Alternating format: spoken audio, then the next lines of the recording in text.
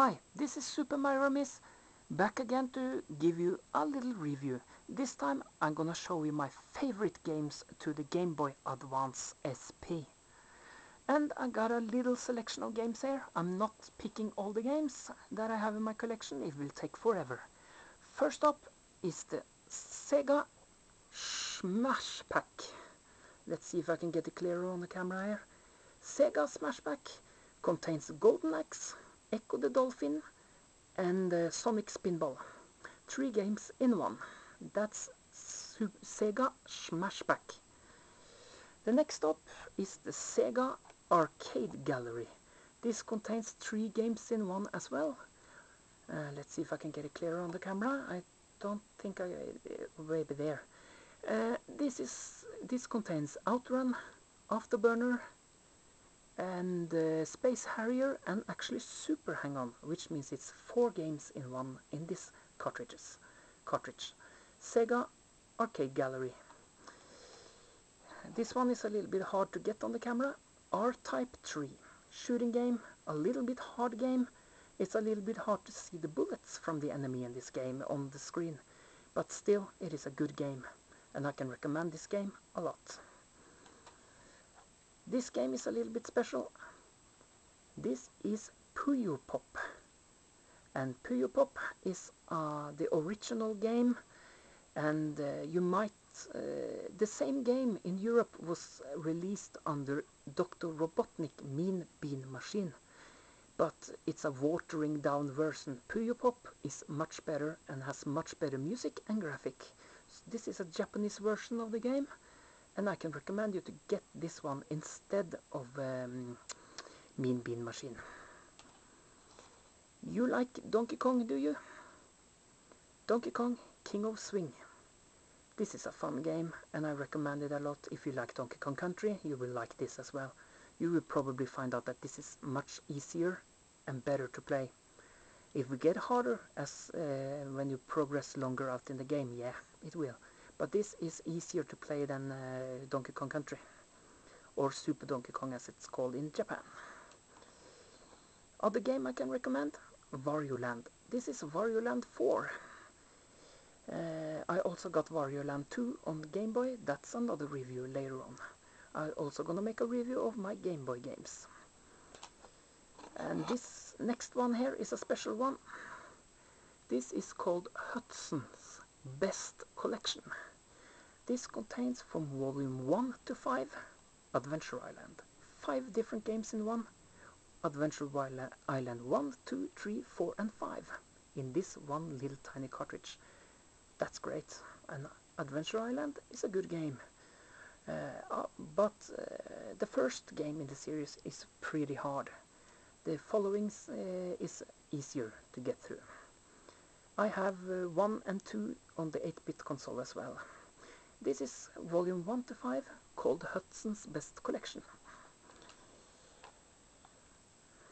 Rayman, and this is presented by Rayman 3, the third in the series. Good game. Takes a little while to understand, but a great game. Disney game this time, Herbie Fully Loaded.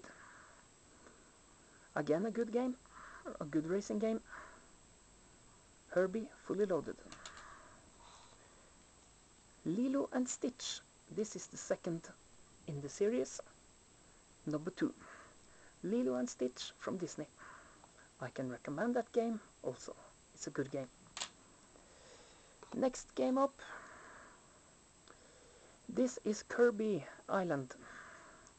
The same Kirby game that was given out on the 8-bit console, with a little bit better graphic and music.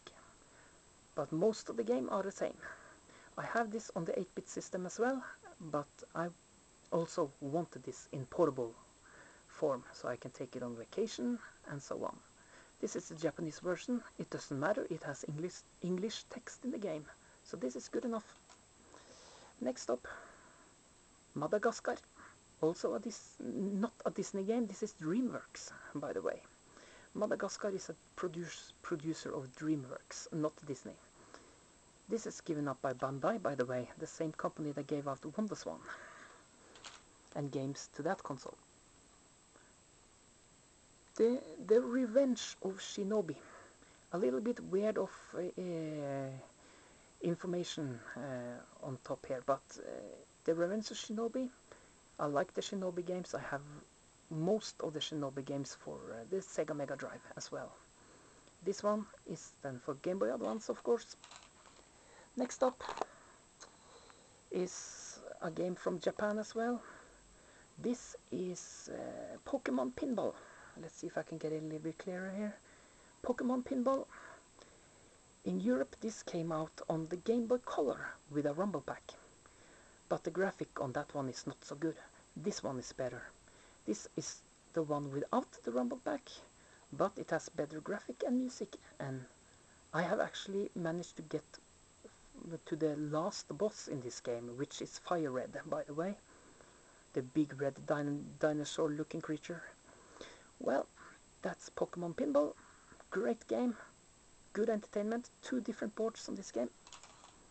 And the next one I'm gonna show you, Crash Bandicoot and Spyro Super Pack. This is volume 2, the second one in the series. I think this is the best one in the series as well. I think it's 5 or 6 different cartridges has been given out by this game with Crash Bandicoot and Spyro. This is volume 2. The last one is a pirate cartridge. I would say that 110 games in one. As you can see here, we have Monster Incorporation, Castlevania is on the menu here. I can't remember all the game on the top of my head. It has a good bunch of Game Boy Advance games, and it has some few games from the 8-bit Nintendo era as well. So you have an own list for Game Boy Advance games inside, and you have an own list you can choose 8-bit games from. One of the games that I like that are inside here from the 8-bit era is Tengen Tetris. I have Tengen Tetris on the 8-bit portable, now the console that you plug it on the television, the Nintendo 8-bit. And I am happy to have this cartridge here, so I can also play Tengen Tetris on the go if I like.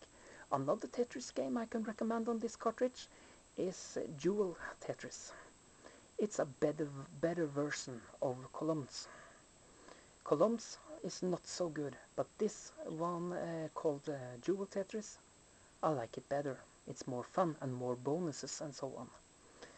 That's just a little review of some of the games. I have more games, but they are not so fun as the games I have showed you today. So this is just a review of the best games, my favorite games, to the Game Boy Advance SP. Thank you for watching and have a pleasant evening. Bye!